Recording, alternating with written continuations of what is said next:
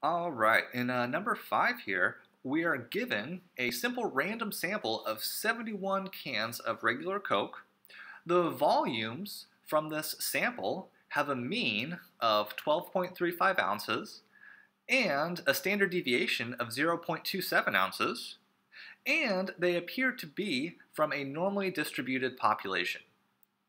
Use the sample data to test the claim that the population of volumes has a standard deviation greater than 0.25 ounces.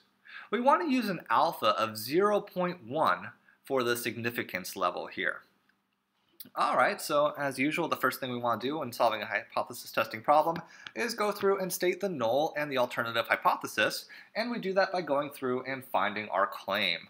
And in this problem here, it says that the claim that the population of volumes has a standard deviation greater than 0.25 ounces. So we can see in there that we have standard deviation. We're looking at the population standard deviation, so sigma is the parameter that we're going to be testing. Our claim here does not include equality, it says greater than. And so our claim is representing the alternate hypothesis in this problem. So we can go through and state our null and alternative hypothesis, and we have that sigma is greater than 0.25 ounces. And again, this is our claim. Since our claim here has an inequality, either a greater than or a less than sign, that's going to make it a one-tailed test. If it's an equal sign with a slash through it, so a not equal sign, then it's a two-tailed test. Again here, we can treat this inequality like an arrow to figure out whether it's a left-tailed or a right-tailed test.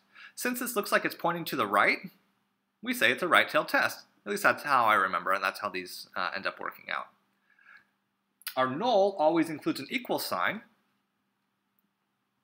and so our null here is equal to 0.25 ounces.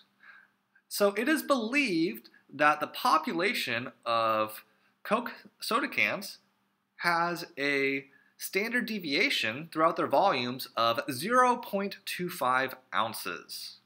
But this person measured 71 Coke cans and found that they had a 0.27 ounce standard deviation. And say, well, hey, that's higher than what Coke claims to provide. So we want to go through and see whether Coca-Cola is wrong using a hypothesis test. So we want to see whether this is strong enough evidence to claim that for all Coke cans, the standard deviation should be greater. So we want to go through and we want to state the critical values. Whenever we're testing a standard deviation or a variance, we want to go through and use the chi-square distribution. And so that's the last table that I have listed in for the charts in this assignment. And in order to go through and get the critical values, we're going to need both our degrees of freedom and our alpha to help figure out what the area in the tail is. In this case here, we know it's just a one-tailed, right-tailed test. So we can draw a little picture to go through and see what that looks like. We have our chi-square distribution, which starts at 0. It doesn't go from negative infinity to positive infinity like the z and the t distribution. This distribution actually stops at 0, but then extends off to positive infinity. It is heavily skewed to the right. And so we have some critical value denoted here as chi-square sub alpha, which has an area to its right here, so in the right tail, of alpha of this 0.1. And so we want to figure out what is our critical value here. We have our degrees of freedom is 70, and our area in the right-hand tail is 0.1. So we can go through and pull up our table.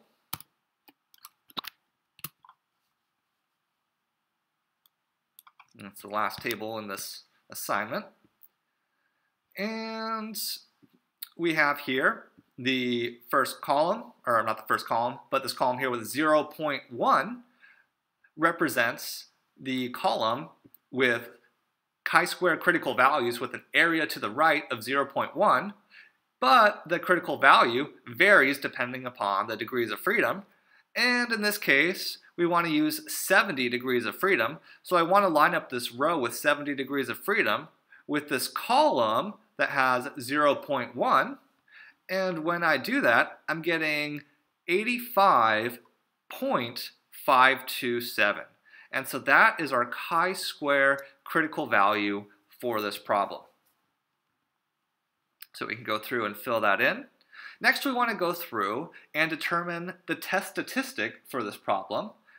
So we have a chi-square naught formula equals to n minus 1 times the sample standard deviation squared divided by the population standard deviation squared. Again, the sigma is coming from our null hypothesis. So we go through and we plug in our values. We know that the sample standard deviation is 0.27 ounces listed in the problem. We go through, we plug this in, we compute, and we're getting 81.648. And so we want to see if this test statistic lands in our critical region, but we know our critical value is over here at 85. 81 is less than 85, so our test statistic is not lying in the critical region. So we fail to reject the null. If we were able to reject the null, then we would have enough evidence to support the claim. But since we failed to reject the null, we do not have enough evidence to support this claim. And so we can go through and phrase our final answer here by stating that at a 90% confidence level, there is not sufficient evidence to support the claim that the volumes of standard deviations is greater than 0.25 ounces.